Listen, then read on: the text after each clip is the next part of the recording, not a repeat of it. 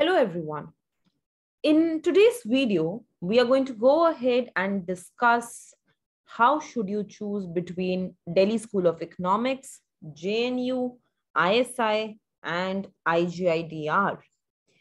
Now, the first thing, and I'll give you all the aspects, and then it is up to you what all you want to consider while going ahead.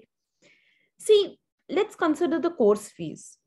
The course fees for all for pursuing masters in economics from all these 4 institutes is not a very big concern. If you compare ISI, JNU, DSE, and IGIDR, all of them have very, very minimal fees. Now, ISI, on the other hand, does not have any fee actually. They give you stipend for studying with them. JNU has a fees which is approximately 500 to 1000. DSE has around 10,000 and IGIDR has around 50,000 per annum. So fees should not be a very big concern. Course fees. Now the next thing that you can consider is the placements. All of them have people which are placed in beautiful places across corporate sector and public sector and research. All these institutes have close to 100% placement and offer very good package. However, DSE and ISI have an even better edge over IGIDR and JNU because the packages are increasing per annum. So our professor used to say that the rate of return on DSE and ISI is very, very high. So you get packages even up to 18 lakhs to 20 lakhs per annum. Class size. Now, ISI has approximately a class size of 20 to 25 students, followed by IGIDR, which also has 25 students.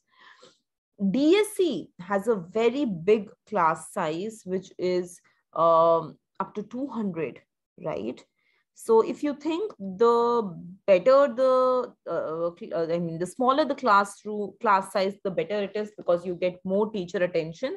Then ISI and IGIDR have smaller batch sizes, followed by JNU, and DSE really has a very, very, very big class size. Diversity of courses. Of course, I would like to go ahead and say DSE is the best here.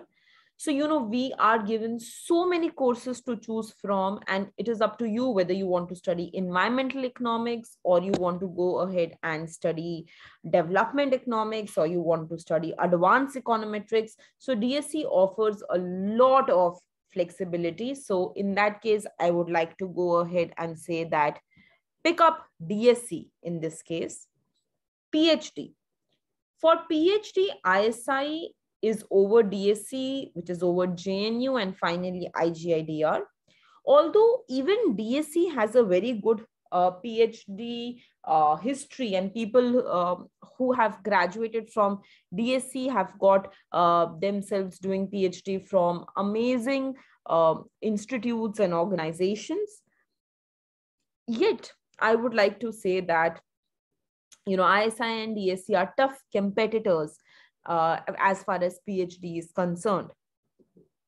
Location, all of them are placed in different locations. DSE in Delhi, ISI in Delhi and Kolkata, IGIDR Bombay, JNU Delhi. You choose, according to what you think you want to go ahead and study.